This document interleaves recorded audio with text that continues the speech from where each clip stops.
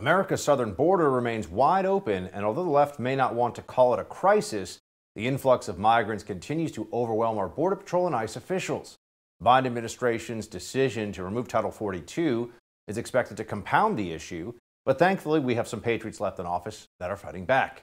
At least 21 states have now announced that they plan on suing the Biden administration to prevent the order from being lifted. Last night, Missouri Attorney General Eric Schmitt, whose state is among those who've signed on to the suit, tweeted, "Today we filed a motion for a preliminary injunction in our lawsuit against the Biden administration for their cancellation of Title 42, which is a critical tool for border security." Joining me now to discuss is Missouri Attorney General and candidate for United States Senate, Eric Schmitt. Attorney General Schmitt, thanks for being here. Great to be with you, Buck. Let's just start with what happens when Title 42 goes away to your state? I mean, you're not near the border, but it does kind of feel like every state's a border state under the Biden regime. That's exactly right. I mean, every state's a border state. The problems, the illegal activity, the drugs, the human trafficking, it doesn't stop in El Paso. It doesn't stop in McAllen, Texas. It finds its way to St. Louis and Kansas City and Columbus, Ohio, and Baltimore, Denver, everywhere. The cartels are running the show down there, Buck. I've been to the border twice.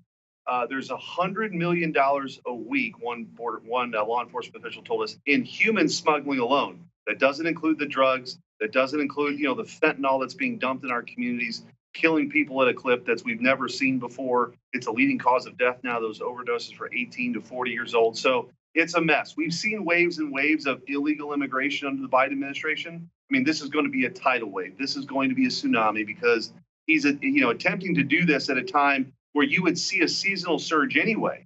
So without Title 42, which accounts for about 50% of the expulsions, it's going to be a mess. You add that on top of the paying contractors to actually not construct the border wall. Missouri and Texas have filed suit on that. Also, the Remain in Mexico policy, which we've won at the Supreme Court on President Trump's policy that made Mexico the waiting room. Biden reversed that and just released people into the interior United States waiting for their asylum claims never to be seen again.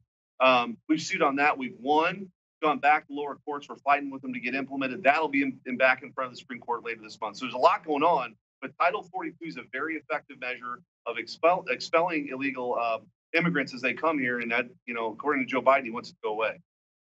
By the way, you're not the only one who is concerned about this. In fact, there are Democrat senators who are concerned about this.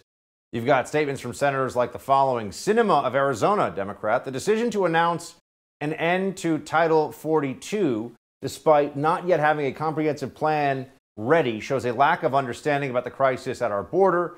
Senator Hassan of New Hampshire said that ending Title 42 prematurely will likely lead to a migrant surge that the administration does not appear to be ready for. I mean, that seems apparent right now, Attorney General Schmitt, but what do you think the Biden administration is going to do? I mean, even Democrats are saying there's going to be a lot more people coming into the country illegally when Title 42 ends. So what's the plan? Is there any plan? Well, I think from a political perspective, hopefully there's enough pushback from members of his own party to reconsider this. From a legal perspective, we're going to do everything we can to block it before that, May date in which they intend to lift the Title 42 restrictions that, again, were very effective under President Trump. Just a year and a half ago under President Trump, we had a secure border. Now you see 7,000 to 8,000 people a day coming across illegally. That number likely would surge to 18,000. That's 500,000 a month. If you put it into context, if you were to extrapolate out over Biden's 4-year term, that is 30 million people coming here illegally. That is the size of Texas. That is 5 Missouris. And so I don't think we're having traditional political debates in this country right now, Buck.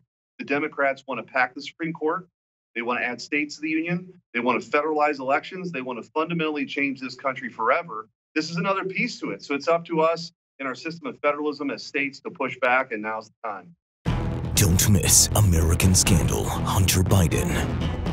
A new First TV exclusive special hosted by Buck Sexton. Available right now only on the First TV app.